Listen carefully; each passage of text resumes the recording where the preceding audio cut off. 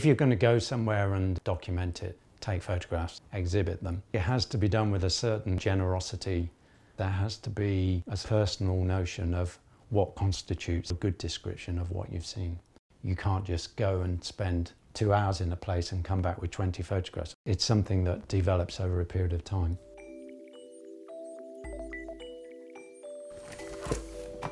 Been looking at various things related to Palermo as a city. The final trigger was 2 photos by Gustave Le Gray. It became a bit of a thing. Well, I'd really like to go there and see what the buildings are like, what the textures are like, and how close the city is to the way it's depicted in these pictures. If you look at something like this, which is one of the photos I've taken recently in this series, there's a kind of a textural correspondence in some of these pictures. Even today, there's a relationship between that road surface and these, which are in a terrible state in these pictures because the very centre of Palermo has actually changed very little since the Second World War. I start off with a route that I walk every morning when I go to wherever I'm working. That's a disciplined way of getting to know something rather than jumping around and thinking, but what's around that corner, what's around that corner? After a while, something will click. I'll start to get a sense of, that's what I find interesting. Oh, look how that's changed, but that stayed exactly the same. You become sort of quietly aware of that kind of thing. I started increasing the contrast levels in these areas. I'll take out a section that I've worked on, say this section here. I'll just print that up differently and I'll stick it into the big print and think about how the whole thing would be different. And then I'll start to work up various areas to make them have a stronger relationship to each other.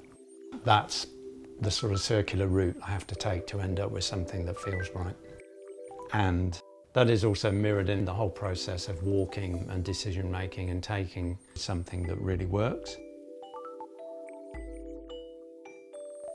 Somewhere I wanted to visit for a long while was Chandigarh, which is the North Indian city designed by Corbusian.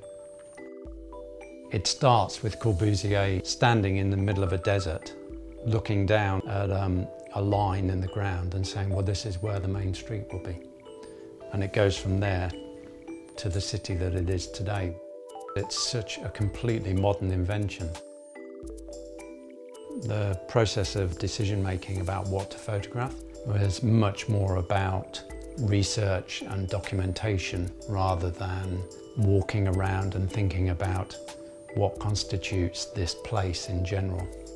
The image of the Chandigarh High Court building is a classic example of a bit of good luck.